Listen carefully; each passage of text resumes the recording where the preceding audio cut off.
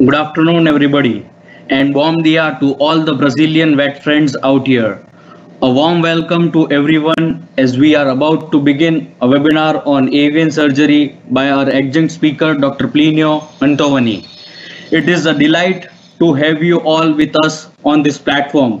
Thank you all for joining us, and special thanks to our speaker, Dr. Plinio from Brazil. It is my privilege to introduce you an exemplary wildlife vet who is also a very close friend of mine, our today's speaker, Dr. Plinio Mantovani. Dr. Plinio did his graduation in veterinary medicine in 2007 from Minas Gerais Federal University, Brazil, and master's in 2010 from the same university with special emphasis in veterinary clinics and surgery, and his research line was in orthopedics and traumatology. He has worked with wildlife rescue, rehabilitation, and conservation projects for 9 years with passerines and cetaceans, including different species of macaws, especially the Lear macaw. He has participated in Karuna Avian at Jivdaya Charitable Trust during Uttarayan, the kite flying festival, in 2017, 18, and 2020 at Ahmedabad, Gujarat. Currently, he is working as a wild animal surgeon, a private practicing wild animal surgeon in two states, Sao Paulo and Minas Gerais in Brazil. And further, he also coordinates the Lear Macaw rescue program. Radiological units, lasers, microsurgery techniques, extremely safe anesthesia, surgical magnification. Yes, avian surgery has come a long way. In early 90s, the main surgical procedures were often discussed as a last ditch procedure for pets or wild birds, which are destined to release. Just about the only commonly performed avian surgery 20 years ago was the surgical sexing. Many pet owners and breeders relied on this procedure to accurately identify the sex of the birds. Since those early days of avian surgeries, there have been many wonderful advances that make the procedures extremely safe and precise, improving the quality life of many avian patients. As avian medicine advances, we will be better able to care for pets and aviary birds, while many avian vets in practice are developing new and better ways to perform surgery. So, in light of this same, I request Dr. Plinio to enlighten us with current and cutting-edge reference in providing clear information pertinent to surgical care of avian species. Over to you, Dr. Plinio.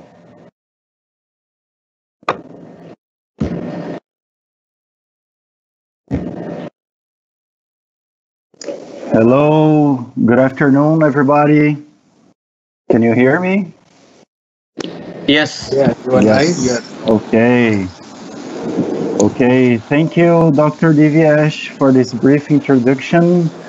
I feel very honored speaking to you today, and hopefully I'm speaking to a lot of Indian friends also.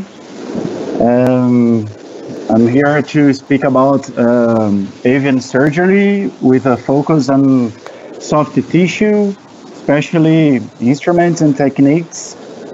And I felt very honored with this invitation, and I hopefully think you enjoy this presentation. As you may already realized, English is not my mother language. I speak Portuguese, but I know that the accent is not an issue for you Indians. I've been to India for 3 times, and I've been to 5 different regions over there. So despite this language barrier, I feel that we have many similar challenges as we practice surgery. So hopefully this presentation will give you lots of tips to start doing avian surgery or to improve your results. this is a brief program of what I'm gonna speak today. I'm gonna give a quickly introduction on avian medicine, and I'll speak with we speak You need to share your of equipment and slide. instruments. Most that we most use for supportive care, the pre and post operative time. Plinio, We will kindly speak share of your presentation. special instruments for tissue manipulations and hemostasis. And I'll, during the presentations, show some pictures of Sir, some your surgeries. presentation is not visible. Kindly share the presentation. Oh, not visible. Sorry.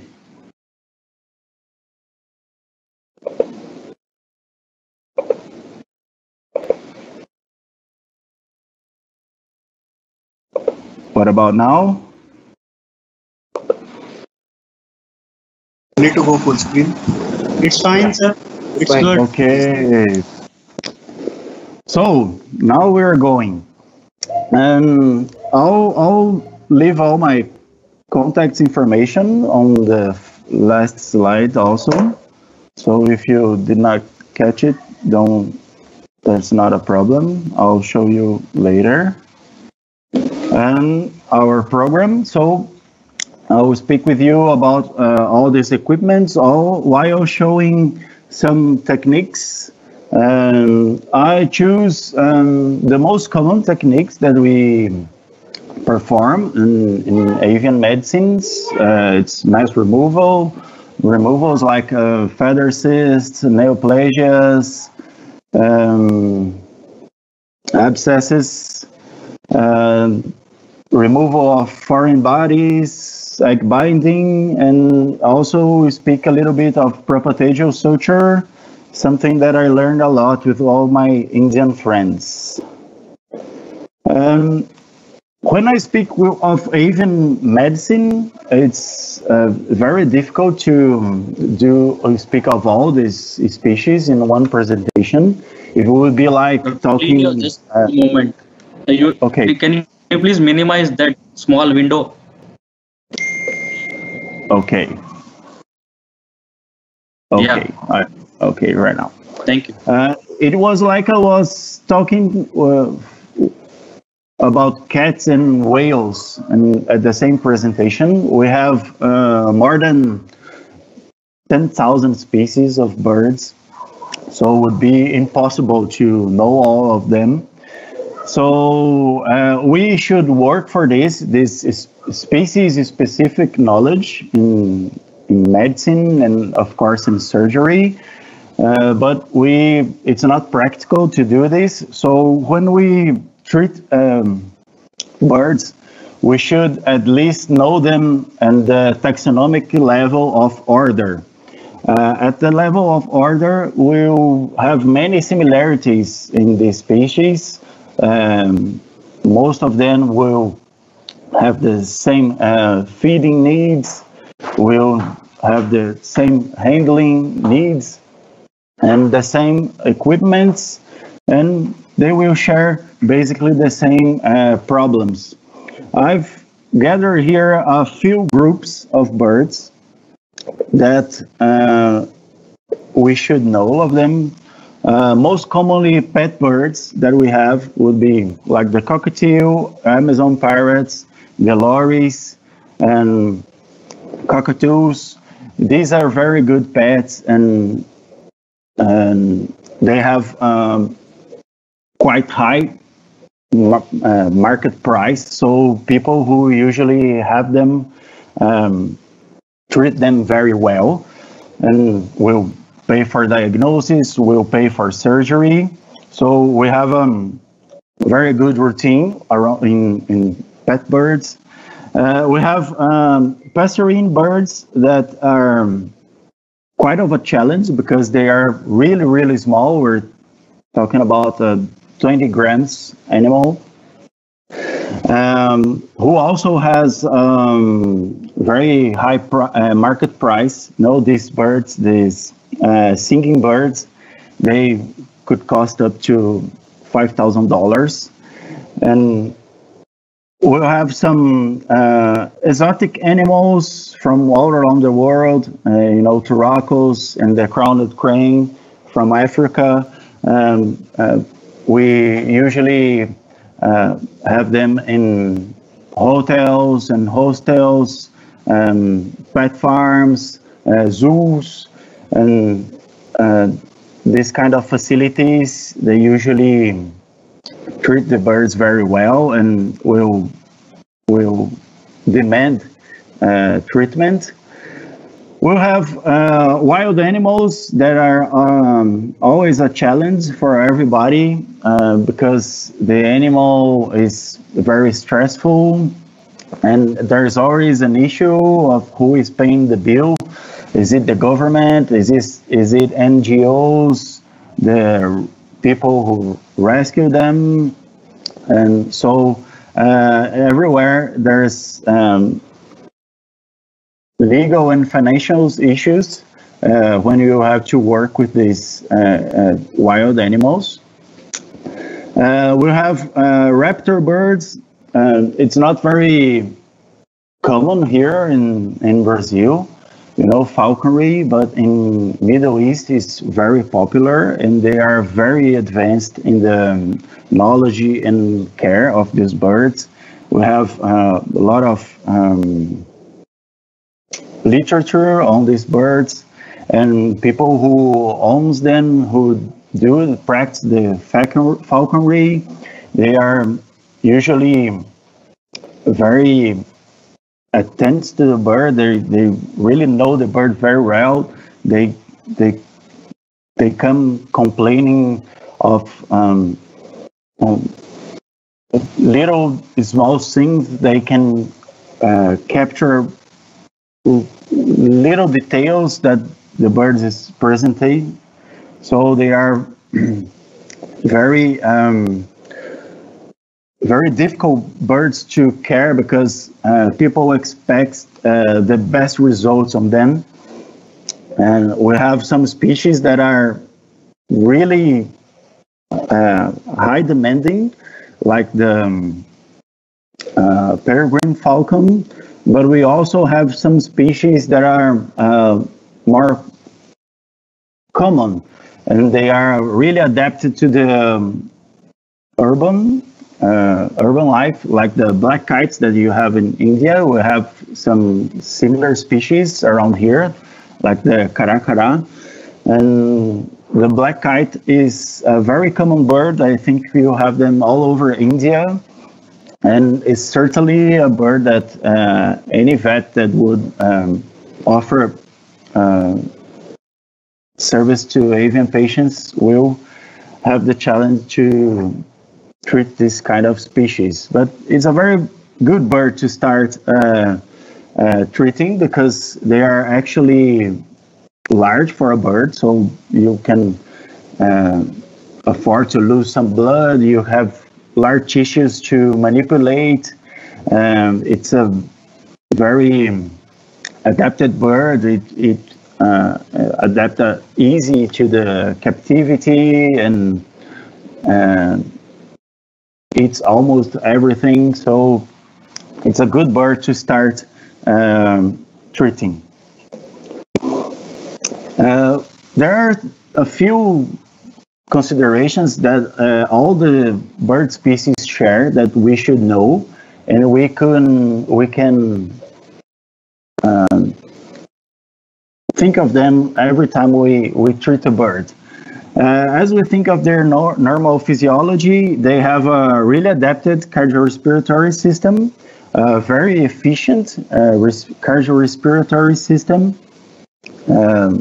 with a high metabolic rate and high body temperature. So every bird that we examine, we should always take care of their temperature, of their glucose levels, and their oxygenation. If we optimize these three things, we can stabilize most of the birds.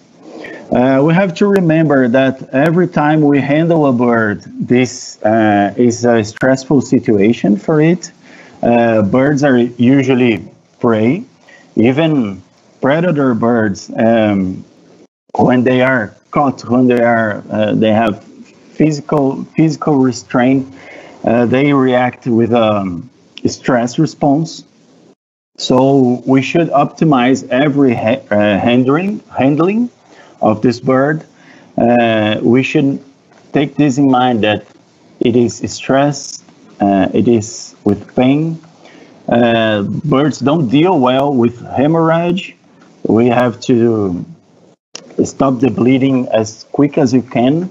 And I always assume that there is some kind of dehydration with the bird. A bird that can fly, a bird that is not alert, do not eat well, and consequently do not drink well. So I always assume there's some kind of dehydration.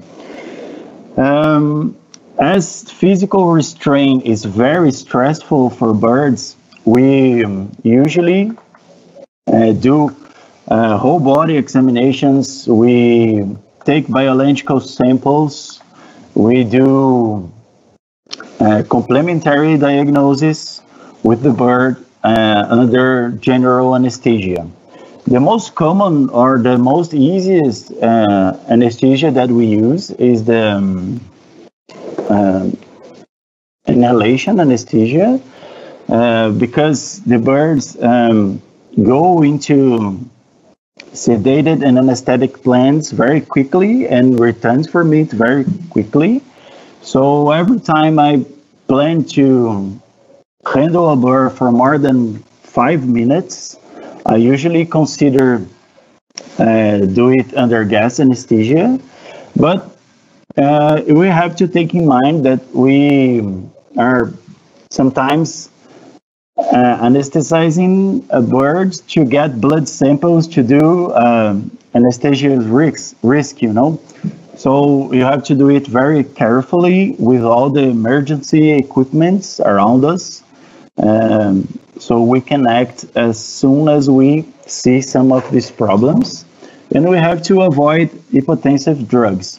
I do not like to sedate birds, except when I'm expecting a long surgical time, for example, in orthopedic surgery, because if the bird is sedated, it loses its balance and it gets more agitated actually. So it can fall from the perch. It can put its wing between the bars of the cages, and we could have a complication with this bird trying to get into normal position. So I usually avoid this type of drugs.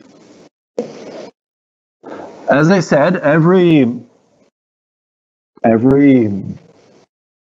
time I try to examine the birds, I try to treat them as an emergency because of their high metabolic rate. So I try to use this ABC life protocol that is adapted from domestic animals. We apply the ABCDE protocol that I check for airway, breathing, circulation, disability. Disability is like my neurological exam. And if the bird is anything less than alert, I don't consider it stable. And I will consider giving him oxygenation, intubation, intermittent positive pressure ventilation, manual ventilation, to get it stable. So I can go to my second care and my second diagnosis, the main diagnosis, only after the bird is stable. There's a high risk of death if I put shocking bird at physical restraint on a table for an X-ray, for example. So I have to take this in mind and always make sure that the bird is stable while doing long handlings. One thing that we can do to promote support to stabilize the bird for the pre-op period or even after surgery is to put it in a controlled environment. We have this equipment that we call the Avian Treatment Unit. We have them in many brands. These are the most popular brands around the world, but every country certainly has affordable brand. And with this unit, we can control temperature that should be high. 29 degrees Celsius is very high. If you put a mammal in this temperature, it will fry the mammal. But birds can handle even higher temperatures. You know, chicks can handle or will even need temperatures of 31 or 32 degrees Celsius. We can control humidity around 70%, and we can enhance the oxygen supply, putting a source of oxygen inside this box. We should make sure that we control all sound and light. So we should not do, we should lower our voices. We should not put this bird right beside a dog, a barking dog, and not in the front of a cat, because it will feel as if the cat is about to hunt it. And we should provide feeding support, even in the pre-op or in the post-op period. We do not worry of fasting the bird as we worry of fasting dogs and cats before surgery, because we must think of the glucose levels during surgery. So the fasting period varies among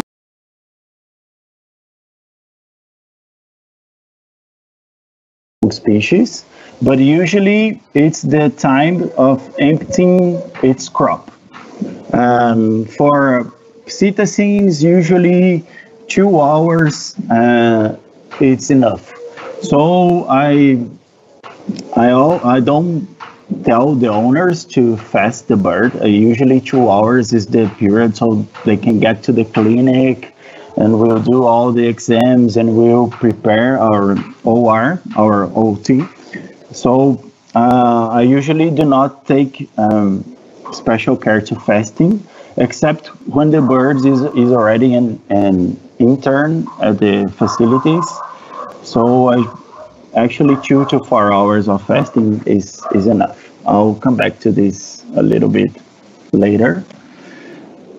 This is a special facility for marine birds. This frigate bird is a very large bird, so you cannot put it inside the avian treatment unit. So we got a huge one. This is a climatized container. We have air conditioning here, and we control the temperature inside all this room. And usually the birds are inside the cages, but this time they are resting on the net. We have to have special equipment for do this feeding support, especially with cetaceans, you know, parakeets, macaws. Because of their strong beak, we have to have beak openers and gauge feeding tubes, metal gauge feeding tubes, so the birds do not break the tube while you are feeding it. For the respiratory system, we should always have oxygen supply. We can use 100% oxygen, but it's very useful to have an oxygen concentrator. These equipments get the air from the environment and concentrate the oxygen and delivers around an air mix of 80% pure oxygen. So it's very good for provide O2 to these birds for very long periods, and it becomes cheap as you use them a lot, even cheaper to fulfill this pure oxygen, and so it's a very handy equipment. We'll need some equipment to deliver this oxygen to the bird, so we usually use the gas anesthesia connections to deliver this oxygen, but as I said, we can do it in special tents or that avian treatment unit, but you can also improvise. You need to have masks for anesthesia induction or even for O2 supply. We'll need to have tracheal tubes. I couldn't find one picture of the tube without this balloon, without this cuff. We do not use tracheal tubes with the cuffs. Birds have full cartilage trachea, different than mammals. They do not tolerate the balloon because the balloon may crack the trachea.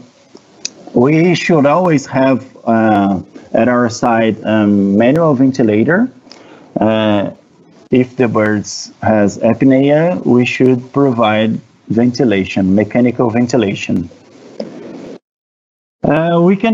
It's very useful to have a mechanical ventilator. This is a small animal ventilator for open flow systems. Actually, this model is quite old one, but it's very, very useful.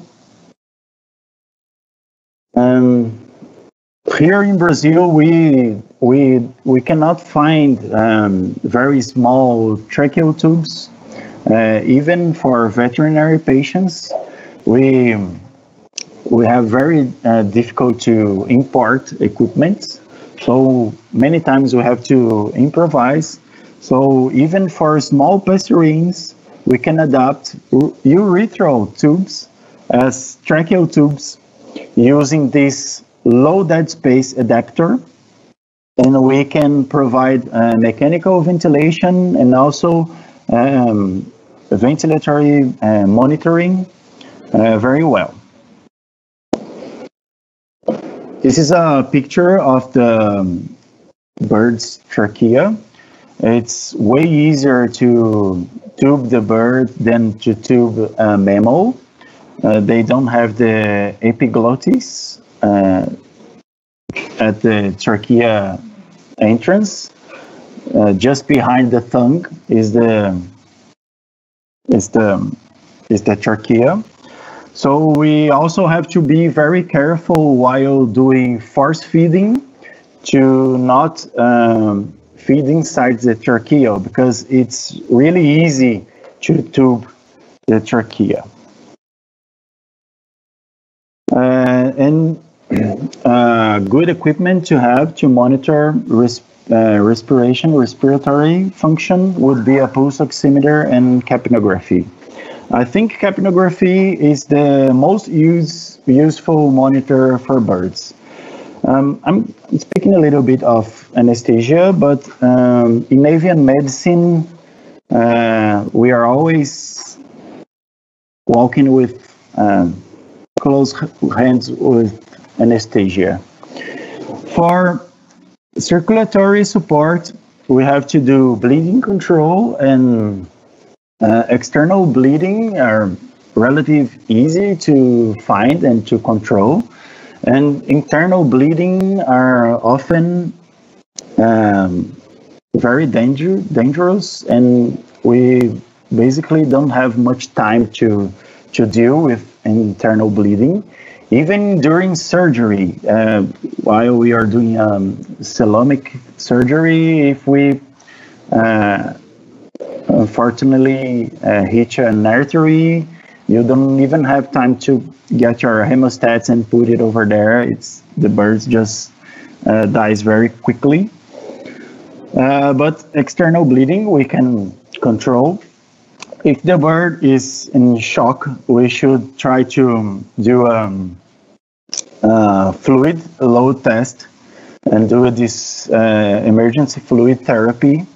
I usually do these calculations, 20 mLs per kilo in the bolus. It's very difficult to put an IV catheter in a small bird, so we usually use the intraosseous way. Okay. For replacement fluid, we can use subcut fluids, and I always assume at least 5% of dehydration when I do these replacement fluid calculations. One thing we should take care is to always administer this fluid with a warm fluid around 35 to 38 degrees Celsius. We can use the ulna as an intraosseous site or the tibial tarsus. And to monitor the circulatory functions, we usually use the vascular Doppler. It's very handy. We can use ECG and non-invasive blood pressure as well, but it will be very difficult even to put the sensors in a very small bird. But the Doppler, we can use it. I don't think you will hear the Doppler, unfortunately, but it will be a sound like this as you put the probe on the ulnar vein.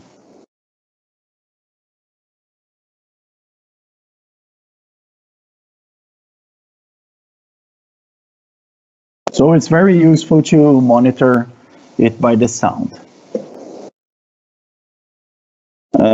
Here, getting an intraosseous access. And on the left here is my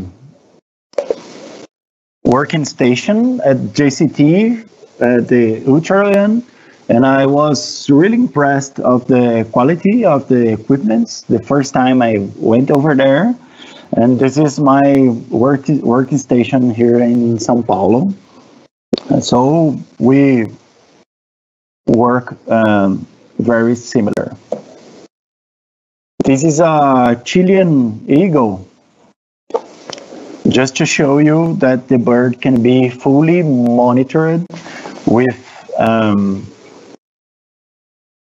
equipment similar to dogs and cats. If you have an equipment that can monitor a cat or an animal up to 3 kilos, this should work for birds as well.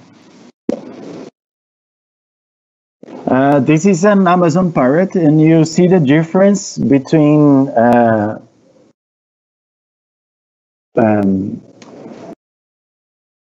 breathing movements and ventilatory capacity. This bird was spontaneous breathing, and you can see at capnography it's above 45, and this is an respiratory acidosis. As we turn the mechanical ventilator on and do the positive pressure, the acidosis is controlled. So to use capnography for monitoring is very important. And if you don't have capnography, one thing that I advise is to always do positive pressure. So always positive ventilate your bird.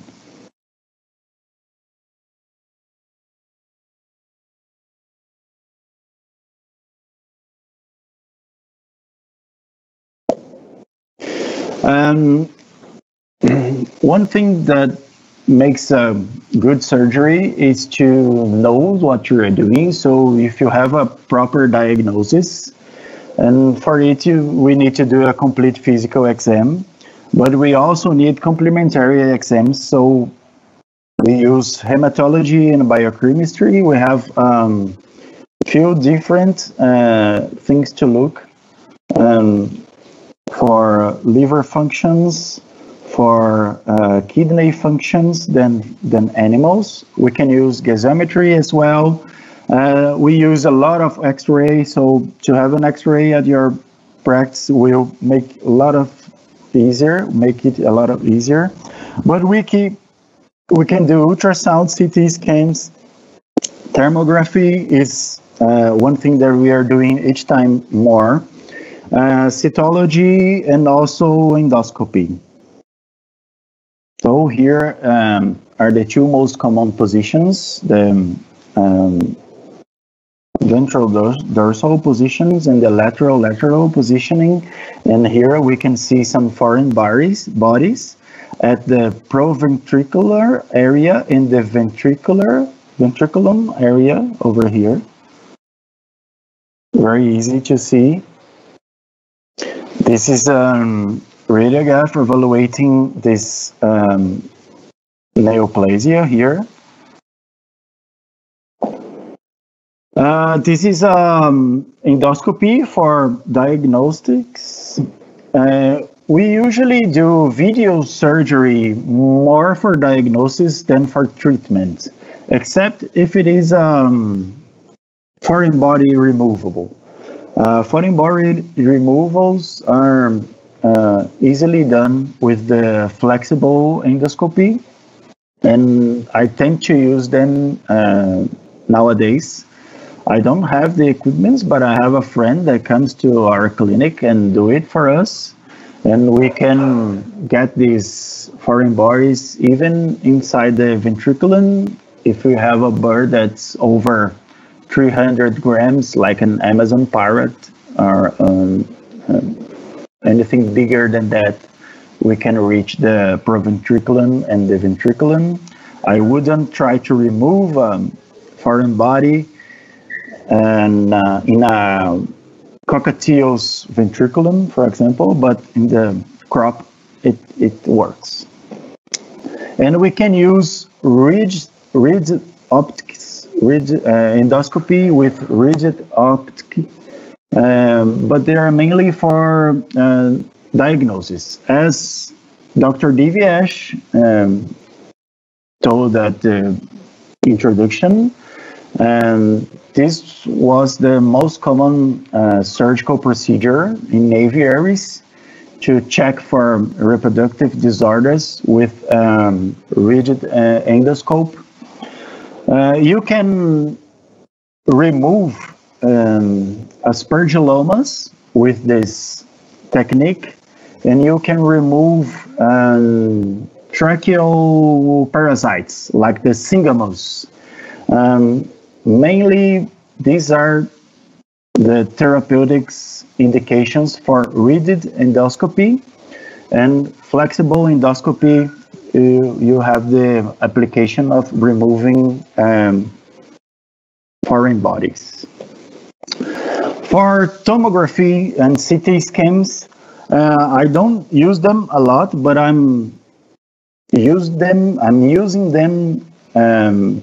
more and more every year, especially to plan complex orthopedic cases like these osteodystrophies that causes legs rotation. And now we are able to print the CT scans and plan our surgery in the models, and it has made my life way easier. Dr. Andre is a well-known figure. He has come with me 2 times for the uterine, and he has changed his house to a 3D printer facility, and we are learning to do these models. And just to end these general procedures, one thing that we must always take care for psittacines is with our surgical site, if they can go with their beak and rupture our sutures. So we have to think of an e-collar for the psittacines, and we can adapt a lot of things, but we have commercially available collar for birds, and the way that I think that is most comfortable for the bird is to using it upside down, so like this, with this guaruba. If you check the avian textbooks, you see the indication for these ball collars. They are made in Florida. I was able to use them, but I really don't think they are comfortable, especially for wild birds. They get really stressed using it. I particularly don't like them. We can do this neck bandage as well, but like I said, the way that I mostly like is doing it upside down with a transparent plastic device. These are the main drugs that I use in my surgical routine.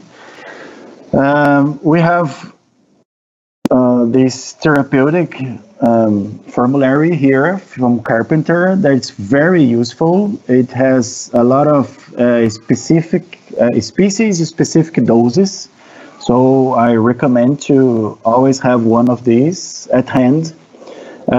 This clinical avian medicine from Harrison has a chapter with a huge formulary. It is also very useful, and this book has great chapters on soft tissue surgery, orthopedic surgery, and anesthetic, raptor biomedicine. This is very new book, and it's very useful to follow all the surgical access. I recommend this book as well. And if you have interested in Brazilian or South American animals, I should recommend our wildlife animal book, but it's written in Portuguese. So as you see, we can use a lot of drugs, but we will use mainly the same drugs as we use in small animal surgery. Go inside the surgery. Some equipments that help me a lot is a very good light source. I like to use a headlamp with a cold headlamp, LED of a 3 watt or 5 watt lamp. It helps a lot. So I recommend we can have some dental goggles with this lamp in a very cheap price. It helps a lot. When we will choose our instruments for bird surgery, we have to keep in mind that what's the size of the animal that we are going to operate. Mostly pet birds are small. A macaw is considered a large bird. It's a bird of around 1 kilo, and we can use similar instruments as dogs or cats. But if we are doing surgery on a cockatiel or a Australian budgerigar and a passerine, birds that are less than 100 grams, we should have in our hands ophthalmic instruments like Castroviejo needle holders, iris scissors, small hemostats. We can use blepharostats as retractors. And one thing that I always have in my hands are ammo clips. These ammo clips, they make our life very easy.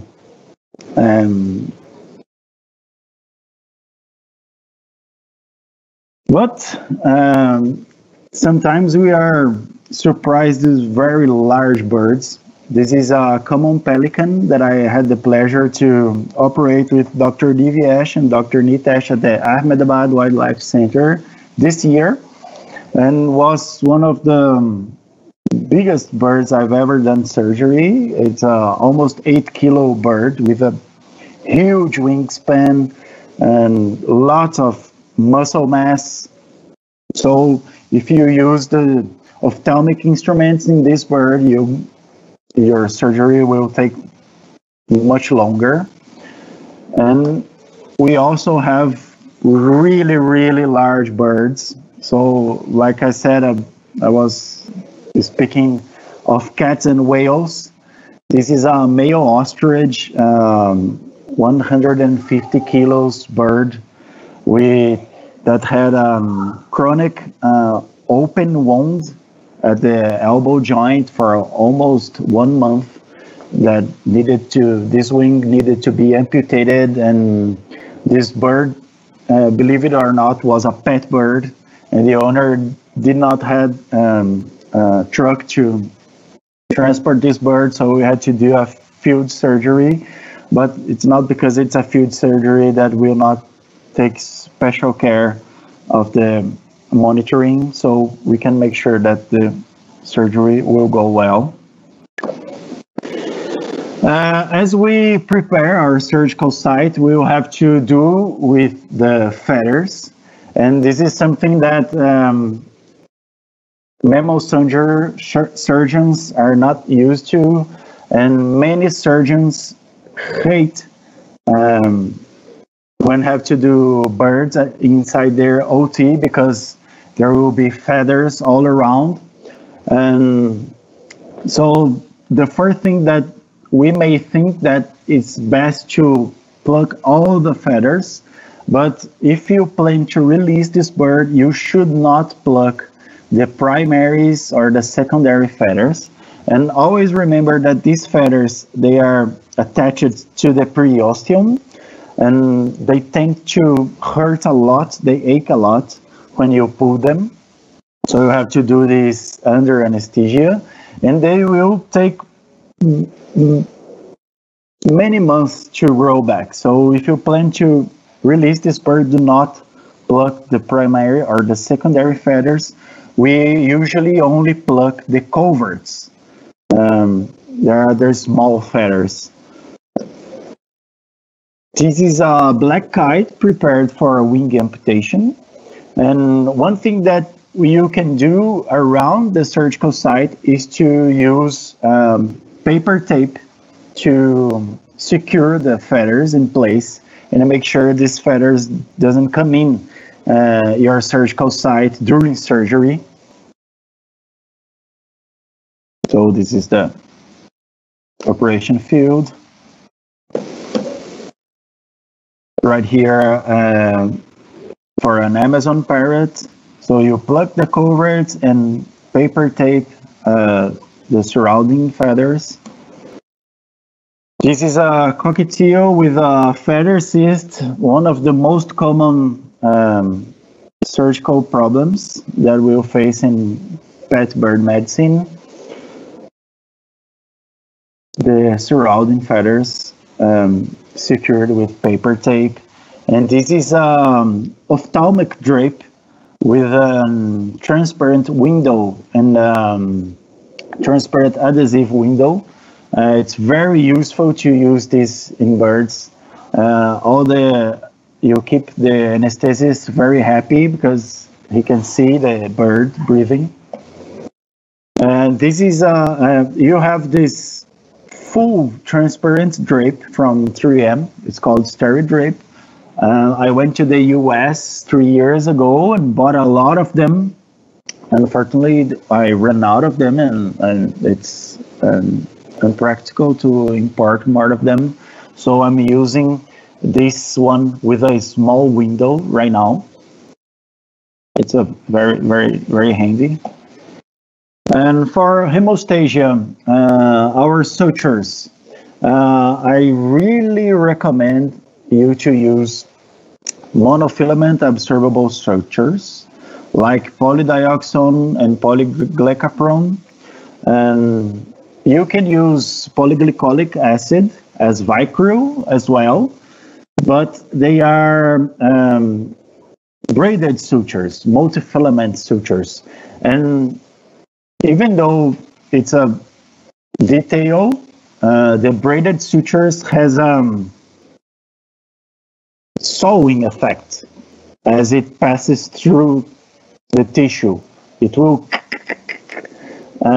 gently break the tissue, and especially if we are handling very thin tendons, this can rupture the tendon as you pull the suture. So I really recommend using monofilament absorbable sutures. You can even use them at the skin, so you don't have to remove them afterwards.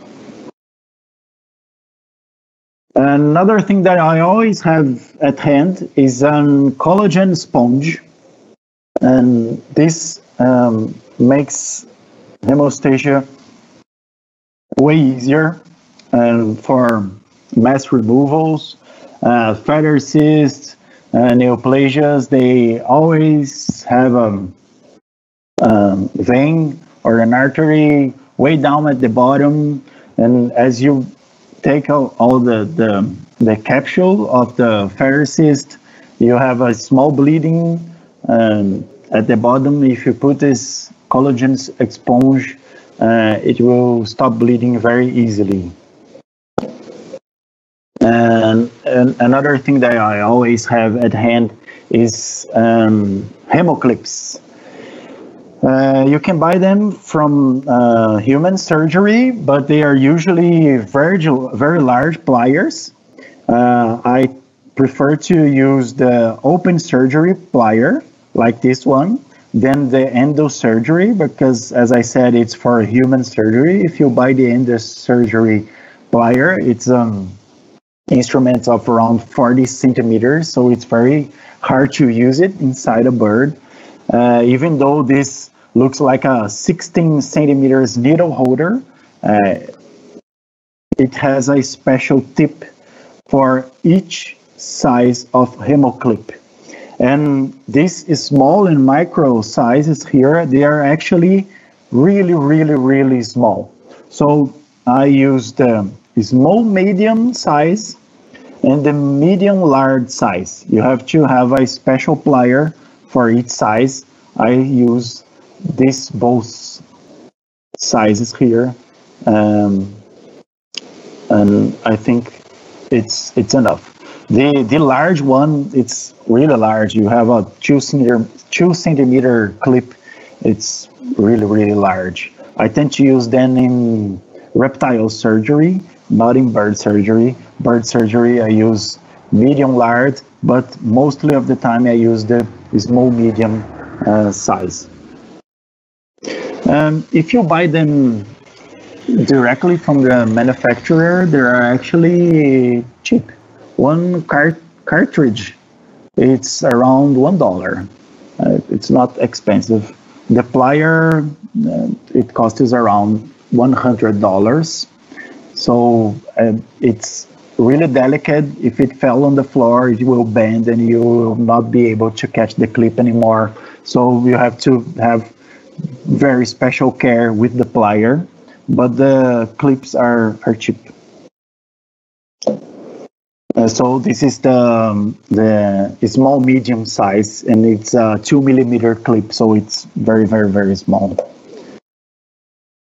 And here is the using the clip to remove the uterus.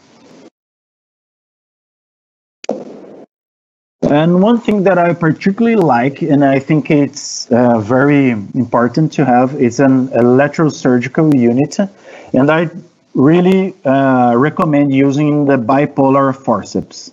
Monopolar, you don't have control of which side of the bird is touching the pad, and the feathers, they isolate, so you tend to overpower the unit. So I'm a little bit scary of using monopolar surgery in birds, but I tend to use bipolar as much as I can. So electrosurgery is is the same as radiosurgery or electronic surgery. It gets the electricity that comes out from the wall at 60 hertz and amplifies it to around more than 200 kilohertz, and that's why it's called radiosurgery. You have basically three types of waves that you can configure your equipment. I tend to always use in the cutting mode because it does not provide a high voltage peak as the blend mode or the coagulation mode.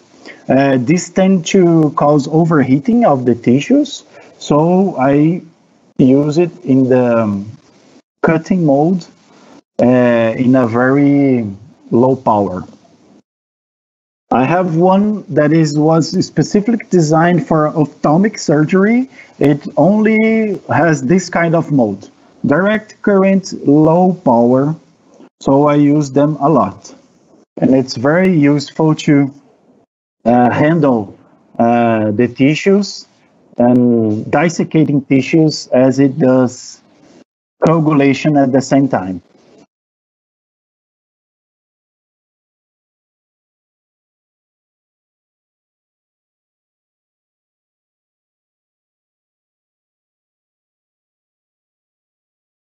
And if you have a little bit of more money to invest, I would recommend you to use the LigaSure. The LigaSure is an electrosurgery device that has a feedback mechanism, and as the tissues is coagulated, its resistance changes and the equipment feels it, so it will deliver a sound when the whole tissue is fully ready to be cutted, and you will then action this trigger that will cut the tissue after it is fully coagulated. And this equipment is FDA approved for up to 6 millimeter arteries. So there will be no such big artery in any bird. So you can use it to cut it almost everything. There is only one clinic that I work that has one equipment like this. And every time we have a special case that will require it, the clinic's owner always does the surgery, so I'm kind of always jealous about it. This is a mass removal in Amazon Parrot.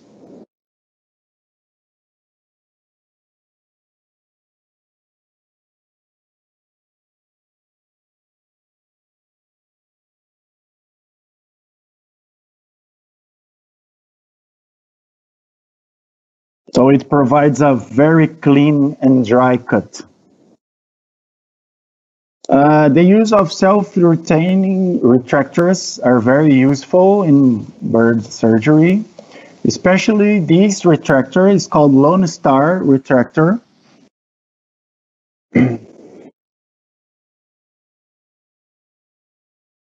It makes our life very easy. I left this picture, even though it's an orthopedic photo. I had this instrument special made at Orthomax and Gujarat. It's a 2 inches bone forceps for birds. Very, very useful to have small instruments for birds. This is the bird that we were doing the surgery. The use of blephorostat as a retractor, very useful and cheap. And for orthopedics, we usually use hand chuck to put the pins. We can use catheters as pins or as a lighter power drill. Here I'm going to show you a few cases. This is a removal of a feather cyst due to vitamins problem, nutritional problems. The growing feather cysts, and it contaminated. It creates an abscess over here, so we have to cut around it and clean all the wound.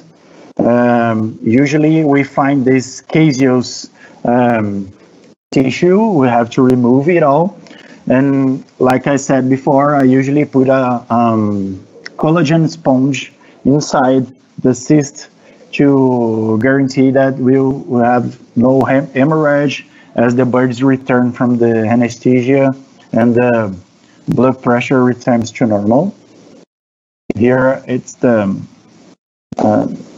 final aspect of the surgery. Removal of xanthomas. Xanthomas are common neoplasia of birds. They are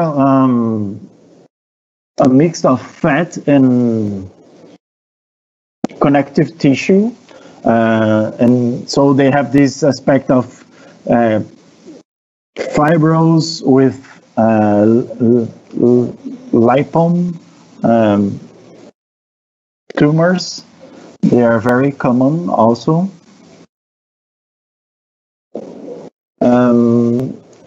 Sometimes we face challenging surgeries, removing these huge masses. This was an over 30-year-old Amazon parrot. Certainly this mass did not grow overnight, but you know, they left it growing. So here I'm using the bipolar forceps to dissecate this mass and make sure there will be the less bleeding possible. And if you think this bird loses 5 cc's of blood, it will become shock. So this is the removable. This surgery was done last week. I still do not have the results from histopathology. And this is one thing that I tend not to do anymore, is to do simple interrupted sutures in the skin. I do this for psittacines because if they break the suture, it will not lose all the suture site. So for psittacines, I do the simple interrupted pattern. And here, as I had a lot of tension, I really wanted to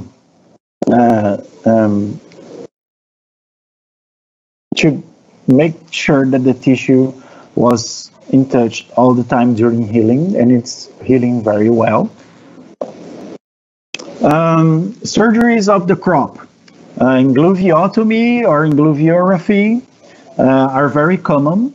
A crop burn is a very common medical presentation in avian, in pet medicine.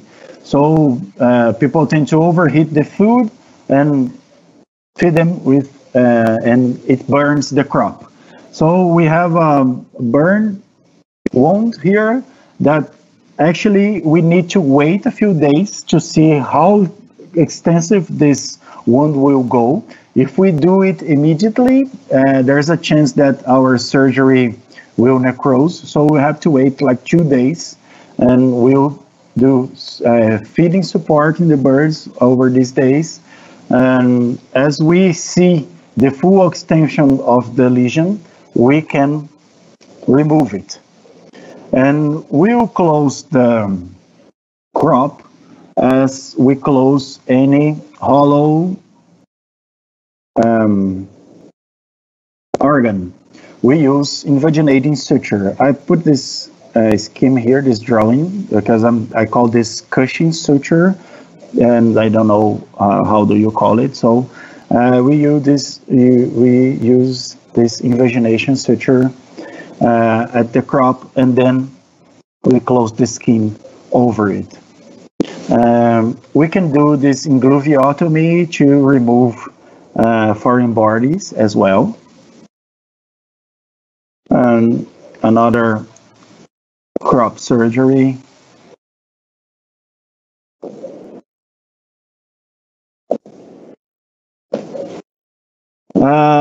Foreign body removals are very common in avian medicine as well. This is removal of metal foreign body in guaruba. It's this yellow Amazon over here, and I tend to use the endoscopy nowadays. I try to avoid proventriculotomies or ventriculotomies, because you have to open the cilium, you will rupture the air sacs. This will make a very unstable anesthesia. So I tend to recommend endoscopy removable. But we can do this as open surgery as well. You do a lateral access, you open the proventriculum, remove the foreign body, and we'll close it in an invaginated suture pattern as the cushion I showed in last case. So this is why it got all these foreign bodies, a lot of toys inside the cage. This is a removal of foreign bodies in red macaw, scarlet macaw. They are large birds, so they tend to go very easily with the 4 millimeters flexible opticus.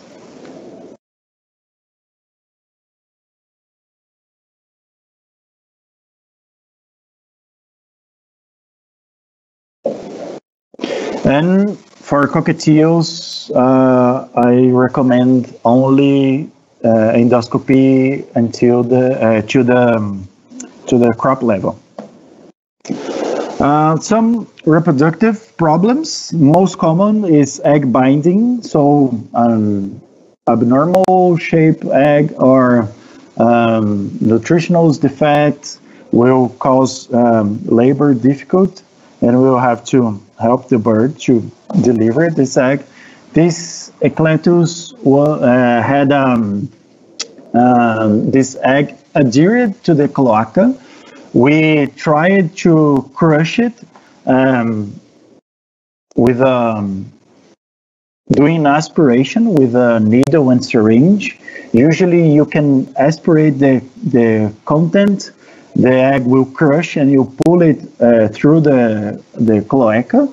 But here it just did not come out. So we were really afraid of causing hemorrhage because it was adhered to the cloaca. So we opened it and manipulated with cotton buds and swabs, sterile swabs, and we could remove the shell. We always have to be extra careful when doing surgery at the reproductive system of birds because it's very irrigated. It has a lot of small arteries, so we cannot afford hemorrhage from these arteries. We should always clip them and use electrosurgery to dissecate any structure of the reproductive system. And it's really, really hard to remove the ovary because it's really close connected with the kidney. But fortunately, birds have feedback endocrine mechanism. If you remove all the salpinge and the uterus, the ovary will retract. It will not evolve anymore. And so you should not worry with all the follicles anymore if you remove all the salpinge and the uterus. And I'm gonna finish with some muscle surgeries, especially wing surgeries, propatagium injuries. These are the main technique that I developed and learned with my Indian friends. And I believe that any Indian vet surgeon that pretend to operate a bird will face these cases, these kite string injury cases, and wing lacerations. So this is a typical kite string lesion. And when I say propatagium, I'm speaking about the membranes that sustain flight. And birds, patagium is only made of the propatagium. Like bats, they have the uropatagium, dactylopatagium. Birds only have the propatagium. So if I say patagium or propatagium, they are actually the same for birds. And we should reconstruct all this membrane, and especially take care of this tendon, the propatagium tendon. We should reconnect it and reconstructed it before. So this is how it is presented. We should make sure that both tips are connected, and then we should cover them with the membrane. So I usually do simple sutures on the tendon. We cannot do that tenography that is shown in the surgery, small animals textbooks, because we tend to pass the needle a lot inside the tendon, and the tendon tends to break. So we do simple sutures, and especially with monofilament absorbable sutures, so we don't have that sewing effect that the braided suture will have. And after I do one stitch at the skin over the sutured tendon, so I make sure that the tendon suture is always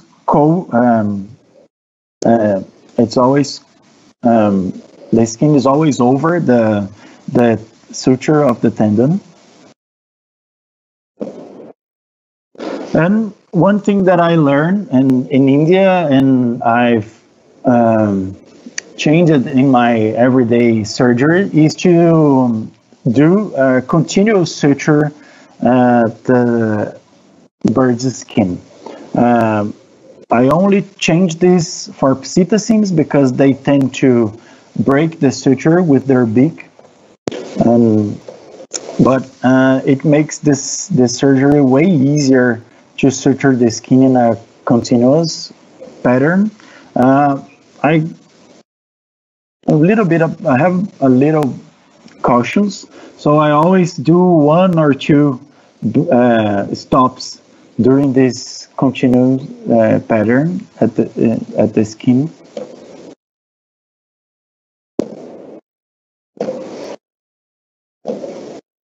So here we can see that the tendon is reconstructed. We usually apply topic antibiotics over the skin, and especially at the wing, we do a bandage, a small bandage. So we can use gauze or any type of drape.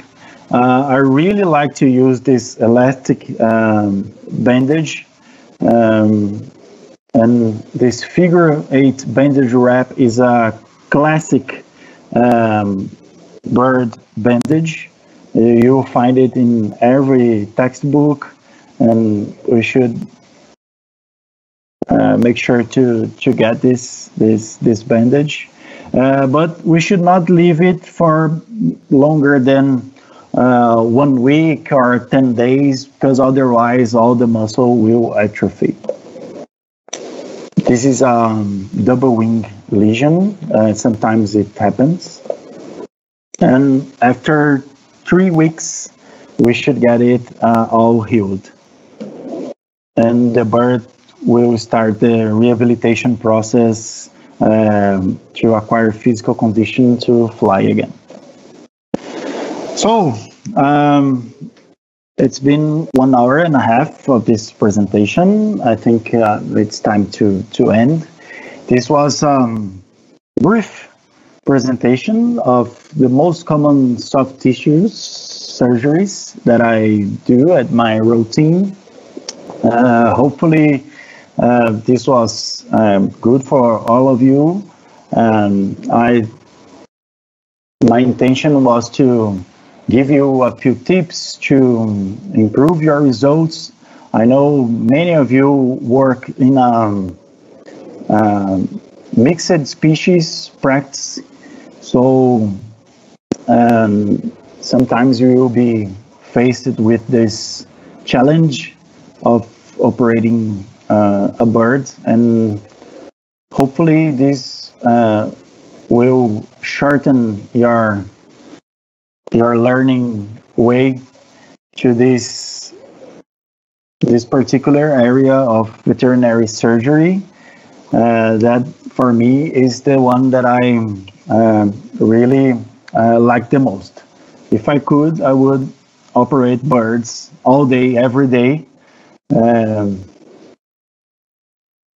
But sometimes I have to deal with other species as well. Here is my email and all my Instagram accounts. You can make sure to contact me if you would like more information on literature or other cases. If you are interested in bird rescue, especially from remote areas, please visit the Lear's Macaw rescue program page. I have it translated in English, and you can check it all our updated news over there. We are currently dealing with 2 rescued cases, but we are constantly monitoring all over the year. This year, due to the COVID-19 pandemics, we suspended our activities over there. But if anyone is a bird watching fan, I should recommend that you come here visiting us to check the Lear Macaw at their occurring site. Is one of the most beautiful things that you can experience in nature, and I would be very pleased to guide your visit over there. And I'm speaking in the name of Dr. Andre here, our friend that has come to India 2 times, and he also has made available possible a chance for you to come over here to do a partnership and to spend some time with us at his clinic, and maybe we can do some surgery together. So I thank again Dr. Divyesh for the invitation, and the Indian Society for Veterinary Surgery for this space.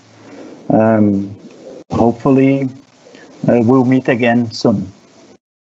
Thank you very much, guys. I'll be here for any questions if you have. Thank you, Dr. Pilani. Few questions are there. Okay. Because this avian surgery is not performed in frequently in so many places. So what is the anesthesia protocol with injectable drugs in birds? What we can go for the injectable anesthesia? What are the agents and what is the dose rate? Okay. Um, the main agents used for injectable anesthesia is the combination of ketamine and diazepam or midazolam. Um, these combinations goes very well. They have a quick induction time around 5 minutes and relative quick recovery time around 15 minutes that we should take care to make sure that this bird will not fall or get stuck in anything while recovering. For the doses, I do not have a good memory, so I would recommend you to check for the doses. But comparing with dogs and cats, they are much higher doses. I would say around 20 milligrams ketamine and 1 milligram midazolam intramuscularly. We use the chest muscle to inject it, and it goes very well. The only problem that you have is to really observe the bird during recovery time, so it will not get stuck anywhere and it will not be so agitated. But you can use these combinations for 30 minutes, 45 minutes surgery. Very well also. Thank you, sir. And next question is how we will deal with the nerves when we are operating the muscles. What precautions we have to take? Same precautions in domestic animals. I tend not to close the scissor. If I'm dissecating close to a nerve, I tend to go with the scissor close and open it. So I will separate the tissues, not cut the tissues near the nerves. But as you can see in this picture here,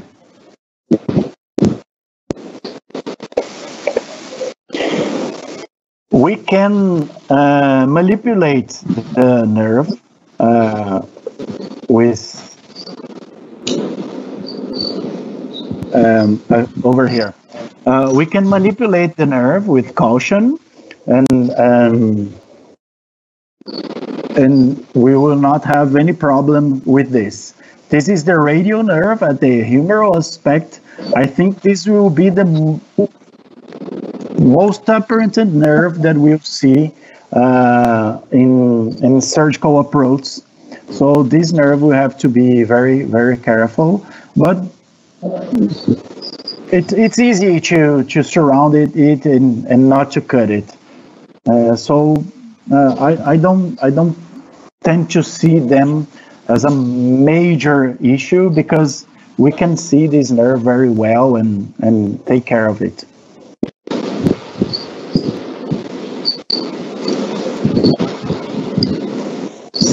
Sir, whether we are using the prosthetics in birds? The prosthetics for like amputated birds. We are trying to develop it to use it. We have this issue that the prosthetic will not be at the site for every time, so we have to take care of the site. Eventually, one time per week to change the bandage to see if there is not creating any wound where the prosthetic is sitting. And you have to have a collaborated bird. So the bird must not try to take it off all the time. I think this is the most difficult thing to find the patient. The patient that is easy handling and will not try to take off the prosthetics. But we are starting to do it, especially for the feet, to help the birds to perch easy. And I unfortunately do not have any pictures here, but we did it once with with a bird that is like a snake, and it is help to walk around, and I think it was a successful case. Let me see if I can get a photo here in another presentation.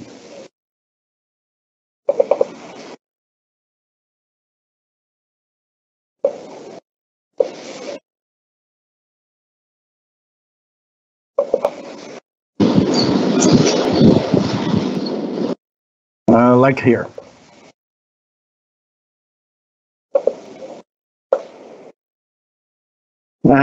Especially if the bird is amputated, lower the hook at the tarsus metatarsus level. The fewer joints you are involved, the easier it is for the birds to get used with the prosthesis. So these are basically the main application of prosthesis. There are a few people doing big prosthesis, but I don't have any cases with big prosthesis, so I don't have much experience on it.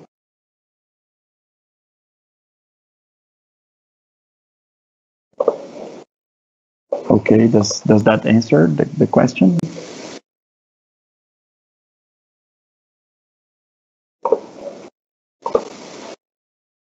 I'm sorry, I'm not listening. I think it's muted. Deepak, you are mute. Yes, sorry, sir. Sir, what precautions we have to take while we are performing a long-standing surgery in avians? You have to take caution with the bird temperature. So use a heating pad around the bird. If you do not have a heating pad, you can use warm water inside a glove or a plastic bottle, so you make sure the bird do not lose temperature. You have to have special care with the respiratory monitoring, because birds doesn't have a diaphragm. They rely only on the costal movement to breathe.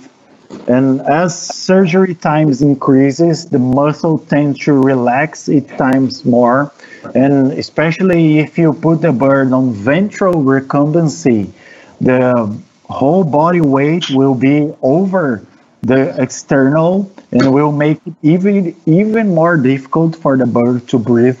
So the bird tends to accumulate carbon dioxide at the air sacs. So especially long anesthesias, you have to have especially concerns with the respiratory ventilation. So I recommend to tube the bird and to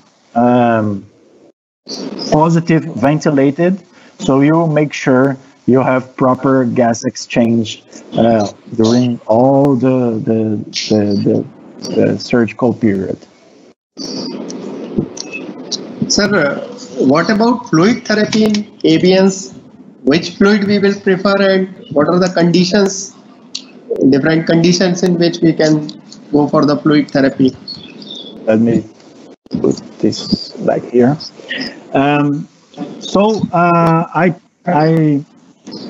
As we assume that the bird is dehydrated, we should replace all this fluid. But if the bird is not alert,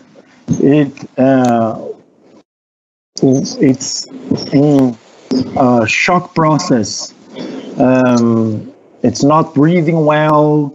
It does not have a proper blood pressure, low heart rate. We may assume it is experiencing an acidosis metabolism. So if we use only normal saline, we will be only replacing the fluids. We will not have any benefits of anything that we put together inside these fluids. And the fluids tend to go from the intravascular compartment to the tissue very quickly, especially if the bird is dehydrated. So I tend to prefer to use fingered lactated solution. So it has more alkaline pH, so it will contrapound the metabolism acidosis. So my first choice of fluid will be a finger lactated fluid, and if I have a colloid solution like endovenous collagen, I can use it too in this proportion of 4:1. So if I'm planning to use 20 ml per kilo, if I use colloid solutions, I will use 16 ml of crystalloid and 4 ml of colloid solution. So it's a very small amount. And these tend to make this emergency fluid stay a little bit longer inside the intravascular compartment. So we will make the blood pressure stay high a little longer. So if I get a bird that I think is shocked, is in shock, I will do this emergency fluid intraosseous most of the time. If it's a large bird, I can try to get intravenous site, and I will use colloid or ringer lactated solution. I do not like to use saturated saline, like NaCl 20% or 10% concentrated, because the birds tend to be dehydrated. And so if I put this much sodium inside the vascular system, I have a risk to do hypernatremia. So for this kind of situations, these emergency situations, I do not use saturated saline. If it's during a surgery, I am monitoring the bird, we are facing a low pressure moment, I can use saturated saline to hide this pressure, but not on a shocked bird.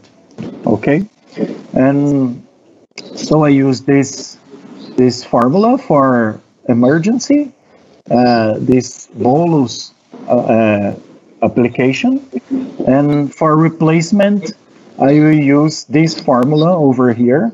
So if I get 1 kilo bird, I use 50 ml. If it also has diarrhea, I will put another 50 ml, so 100 ml, and at least 5%. So 1 kilo, 1,000 grams, 5% is another 50 ml to do this fluid replacement. This fluid therapy can be done subcutaneously, and we can do it over a 24 to 48 hour period. So all this 150 ml of this example will be given along this 1 to 2 days period. But if I'm facing a shock bird, I will do this 20 ml per kilo in a 7-minute bolus. Okay. Sir, always make sure, very important for birds to warm the fluid. Otherwise, if you inject this in at a temperature, at the environment temperature, you drop the bird's temperature way fast, and it's not good. So next question is, do we perform the esophagotomy in addition to crop surgery in crop burns? And how long we will have to keep the birds off feed post surgery?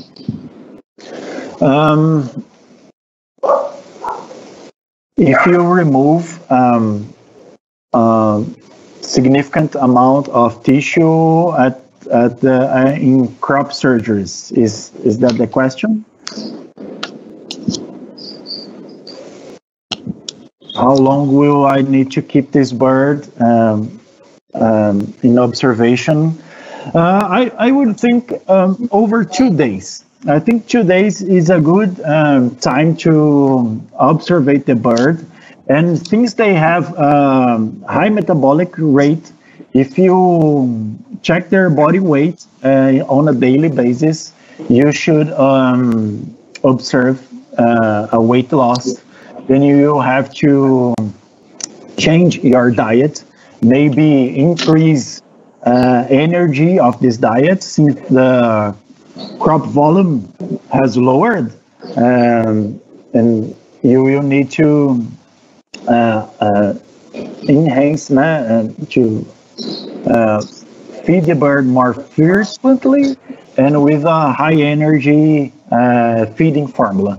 The easiest way to enhance the energy is to use chick birds formula for growing formulations for chick birds, and or you can add some kind of oil like palm oil if it's frugivorous bird, and if it's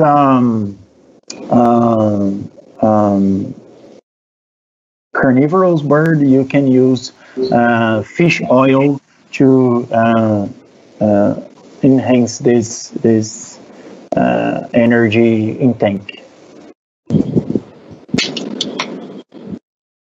Sir, what would be the prognosis or the success rate after performing major surgery in avians?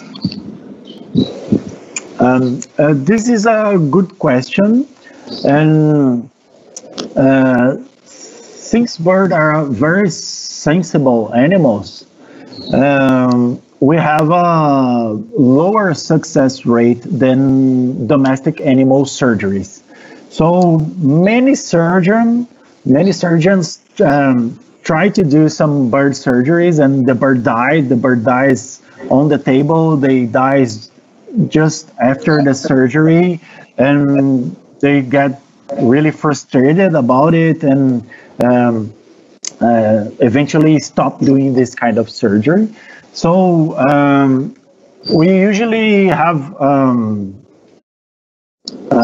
for soft tissue, I would say 90% success rate.